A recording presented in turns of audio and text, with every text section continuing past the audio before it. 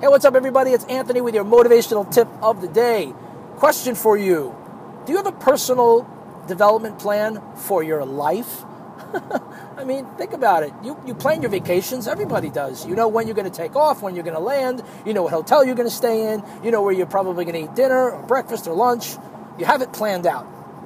What about buying a house? Well, of course you have a plan. You know you're going to shop for the right mortgage rate. You're going to go to the right bank or lending institution. You're going to find the right location. And if you have kids, you're going to look for the best schools, or you're going to find where you can get the best deal on taxes. So you're going to plan these things. But do you plan your life? Most people don't plan their lives. They just go through life sort of like, for those of you that remember the balls in the pinball machine? They kind of just bounce back and forth on the pinball machine. And then before you know it, the ball goes down and then you're done. So here's your tip for today. Write down 5 lifetime goals that you want to accomplish in life. I have probably 20 of them.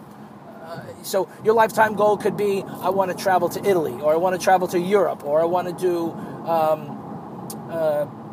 skydiving, or something really interesting that you know that you can put a plan together to work towards. And again, write down one thing you can do every day to get you towards that goal.